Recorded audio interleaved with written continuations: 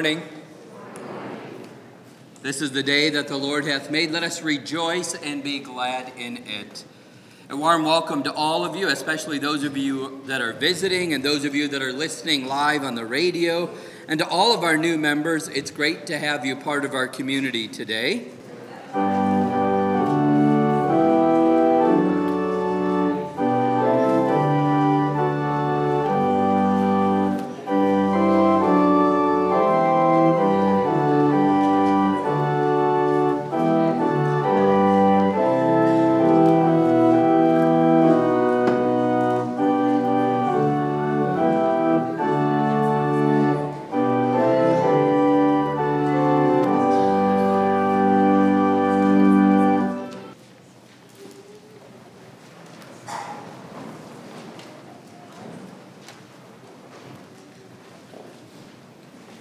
In the name of the Father, and of the Son, and of the Holy Spirit. Amen. If we say we have no sin, we deceive ourselves, and the truth is not in us. But if we confess our sins, God, who is faithful and just, will forgive our sins and cleanse us from all unrighteousness.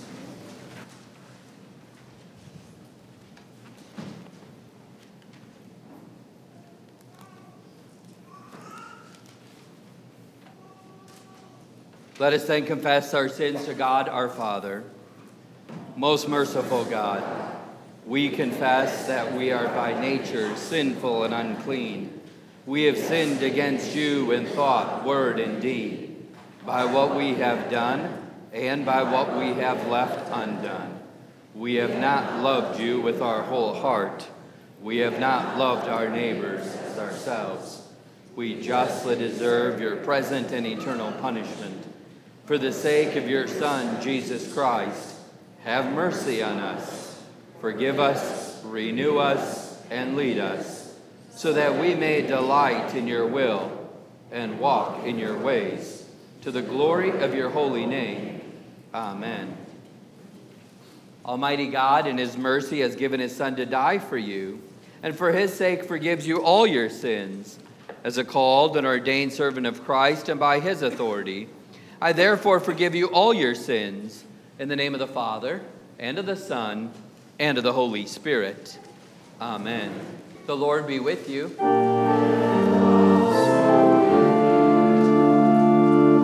Let us pray together. Lord God, Heavenly Father, send forth your Son to lead home his bride, the church, that with all the company of the redeemed, we may finally enter into his eternal wedding feast, through the same Jesus Christ our Lord, who lives and reigns with you and the Holy Spirit, one God, now and forever.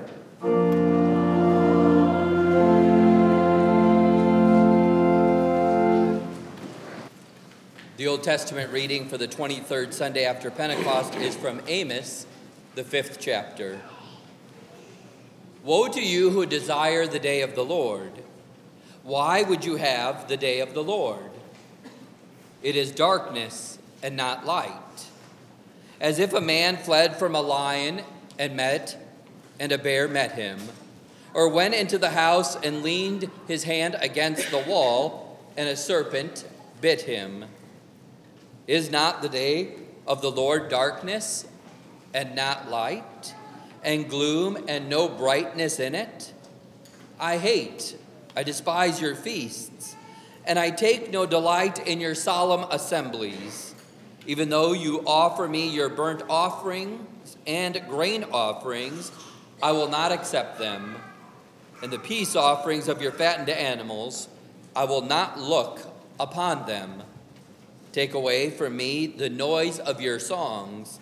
To the melody of your harps I will not listen, but let justice roll down like waters, and the righteousness like an ever-flowing stream. This is the word of the Lord. Thanks be to God. The epistle is from 1 Thessalonians, the 4th chapter. But we do not want you to be uninformed, brothers, about those who are asleep, that you may not grieve as others do, who have no hope. For since we believe that Jesus died and rose again, even so, through Jesus, God will bring with him those who have fallen asleep. For this we declare to you by a word from the Lord, that we who are alive, who are left until the coming of the Lord, will not precede those who have fallen asleep. For the Lord himself will descend from heaven with a cry of command, with the voice of an archangel, and with the sound of the trumpet of God. And the dead in Christ will rise first. Then we who are alive, who are left, will be caught up together with them in the clouds to meet the Lord in the air. And so we will always be with the Lord. Therefore, encourage one another with these words. This is the word of the Lord. Thanks be to God.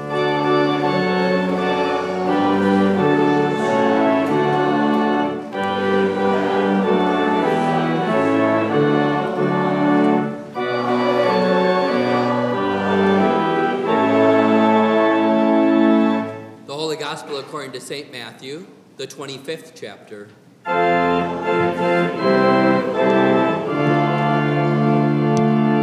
Jesus said, "The kingdom of heaven will be like 10 virgins who took their lamps and went to meet the bridegroom. 5 of them were foolish, and 5 were wise. For when the foolish took their lamps, they took no oil with them.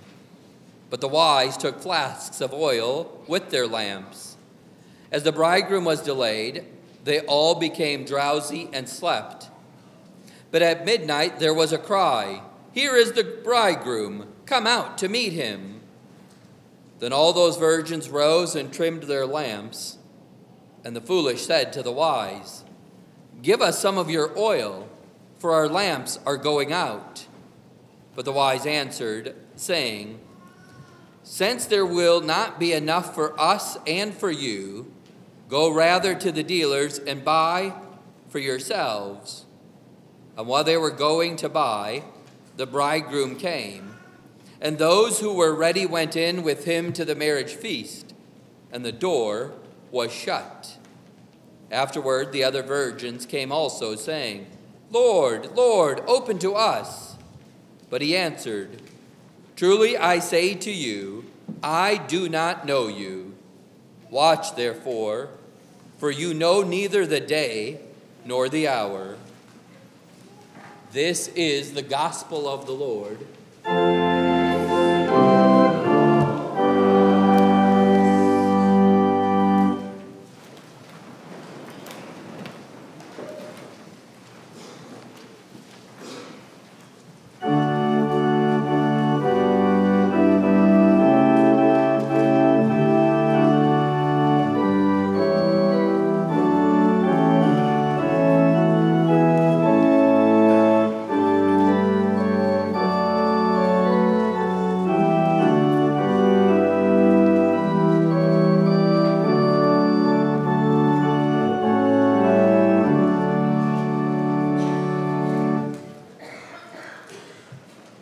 In the holy name of Jesus, amen. Let me ask you a question that has been on my mind a lot lately. Are you prepared? Did you bring your umbrella to church today? Because there is a 20% chance of storms this afternoon. Have you bought your turkey yet? Thanksgiving is a week from Thursday. Have you started Christmas shopping yet? We only have 6 more Sundays until Christmas Eve. And for those of you that are not retired yet, are you financially prepared not to receive a regular paycheck? Are you prepared to die? Have you written out your last will and testament? Now, a few of you have reached out to me this week and asked, "Pastor, are we prepared for a tragic event like what happened in Sutherland Springs, Texas, a week ago today. Now, I know some of you here today are probably thinking, Pastor, please don't talk about that. That's scary, and I don't want to hear about it.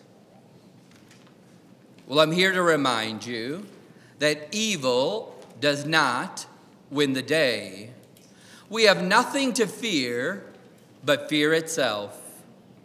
I've been sent here to tell you that you and I are prepared for whatever might come our way, not because we have umbrellas, a good financial planner, our Christmas list is complete, or because we have big guns and a thick bomb shelter. You and I are only prepared because of what Jesus has done on the cross to secure our salvation. In our text for today, Jesus shares a parable with us all about being prepared. Listen to our text. Then the kingdom of heaven will be like 10 virgins who took their lamps and went to meet the bridegroom. 5 of them were foolish and 5 were wise. For when the foolish took their lamps, they took no oil with them, but the wise took flasks of oil with their lamps. Matthew 25 is designed to get us to think about the day in the future when the Lord will return. So let me ask you again, are you prepared? Are you prepared for Jesus' return?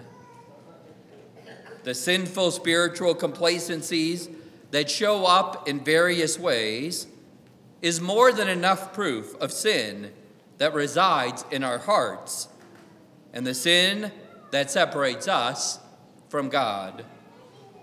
You and I on our own could never be ready for Christ's return, even on our best day.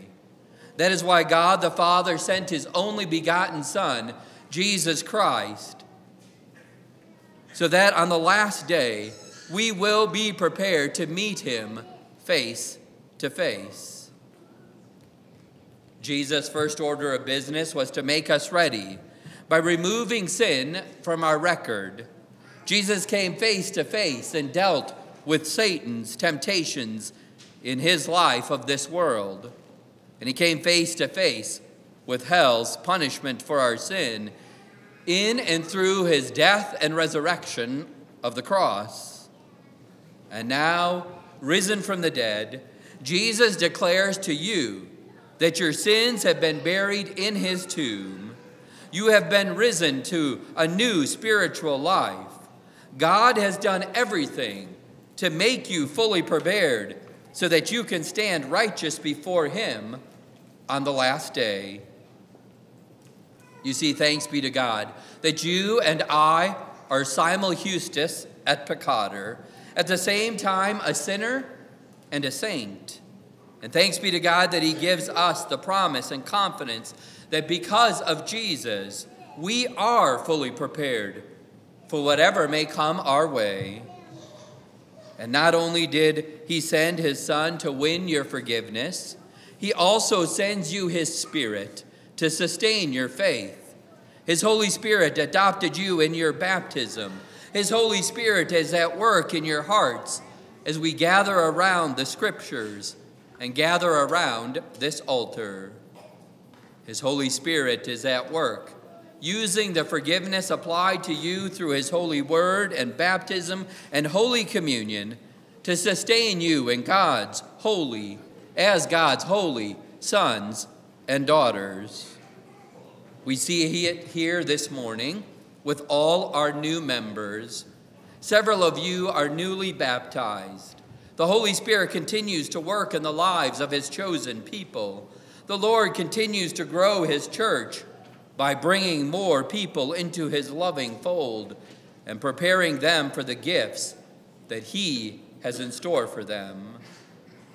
Today, we are reminded that even though you and I are tempted to get complacent with our spiritual preparation for Jesus' return.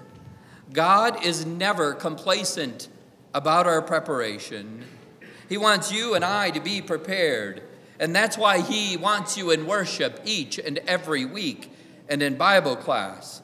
This is where he can train you, mold you, and prepare you, and get you ready for his return.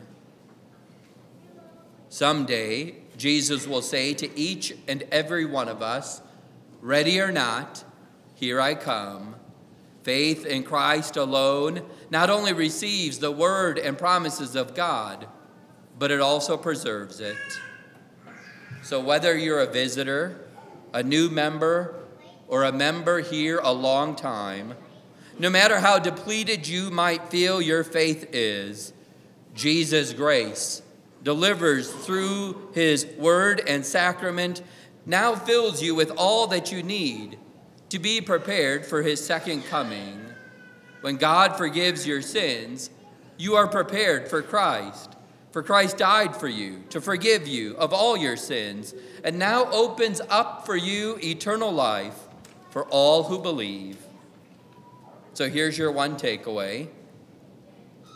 If something like what happened in Texas happens here, I don't know if we're truly physically prepared.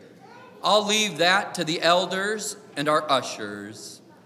But I want to assure you of this, that whether you feel prepared or not, God is always prepared to give you the gifts that he has secured for you through his death and resurrection. We not need fear the bridegroom's coming. And Jesus, God, has prepared us with everything we need to meet our Savior. By faith, we are ready. You are prepared for the Lord's return because your lamps are full of his oil. You've been baptized. You've been absolved. And God has preached into your ears. You've feasted on the one body and blood of our Lord and Savior, Jesus Christ.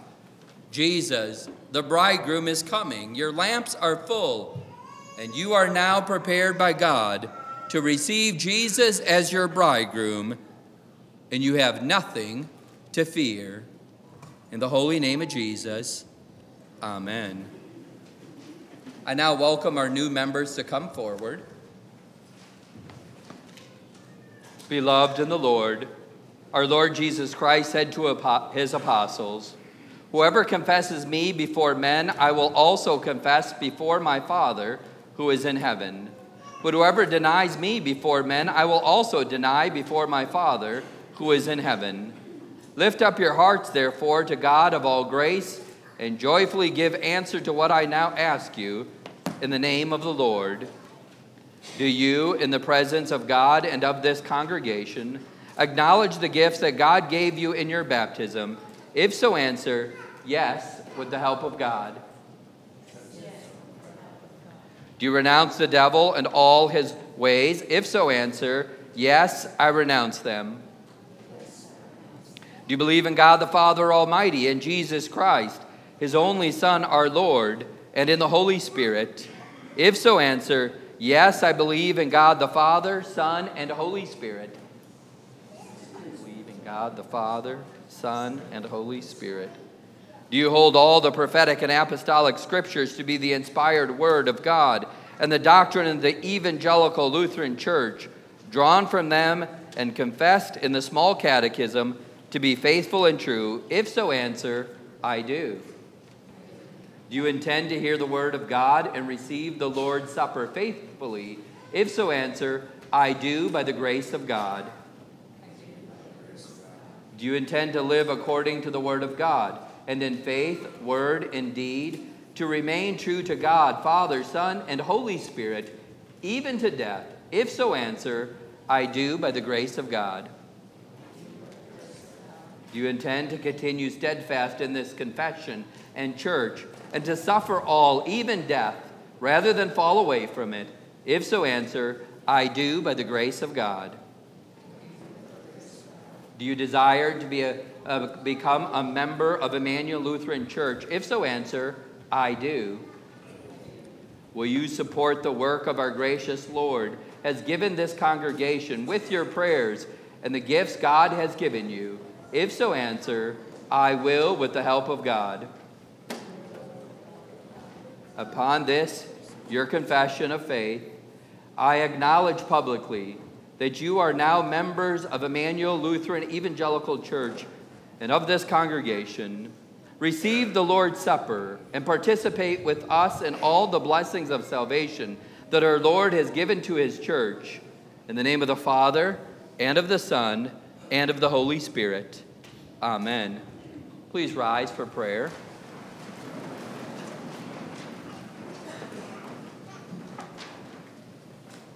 Lord God, Heavenly Father, we thank and praise you for all your great goodness in bringing these, your sons and daughters, to the knowledge of your Son, our Savior, Jesus Christ, and enabling them both with the heart to believe and with the mouth to confess his saving name. Grant that by your word and spirit they may continue steadfast in the one true faith, in the fellowship of this congregation, as together we await the day when all who have fought the good fight of faith shall receive the crown of righteousness. Through Jesus Christ, your Son, our Lord, who lives and reigns with you in the Holy Spirit, one God, now and forever. Amen. The grace of our Lord Jesus Christ be with you all. Amen. Okay, welcome. Welcome, Jackson.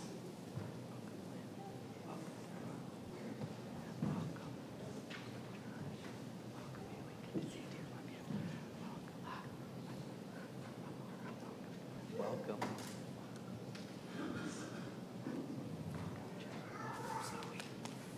Okay, you guys can go back to your seats now.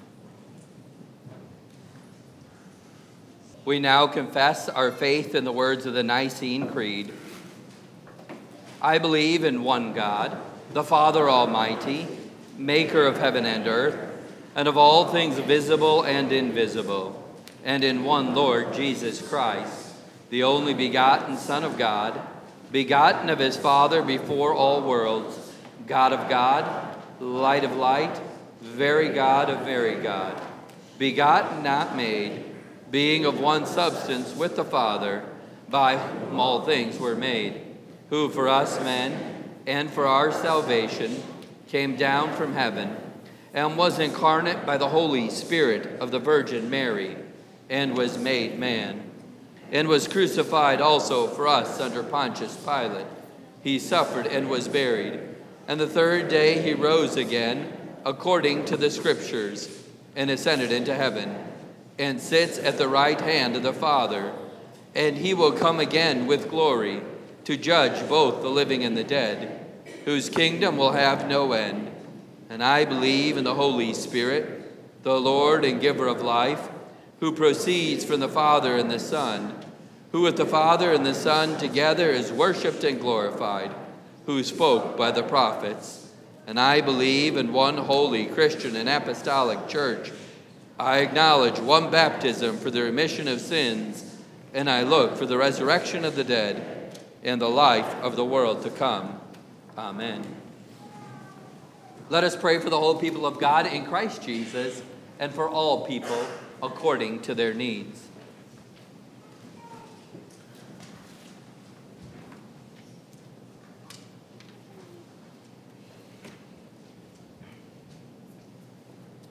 For your holy Christian church, Almighty Father, especially the persecuted Christians in China, India, Saudi Arabia, and throughout the world, and the Lutheran Church of Togo, Lord, in your mercy, for all pastors, O Good Shepherd, especially Matthew, our Synod's president, Timothy, our district president, for Josman, our pastor, and for all who serve this congregation, that in all things they would speak the truth in love and be faithful in their witness. Lord, in your mercy, for all of our families here at Immanuel, O blessed hope, especially Brian, Veronica, and William Manwaring, Ron and Dorothy Manwaring, Brian and Julie Merrick, and Phil Maxheimer. Lord, in your mercy, for those in need of your healing touch, O great physician, especially Pauline, Carrie, Bertha, Becky, Patricia and Rick, Betty, Carolyn, Norman, Steve, Florence, and Hal, Cash, Joseph, Bernadette, and Kevin, Laura, Joanne, Irv, Jean, and Ken.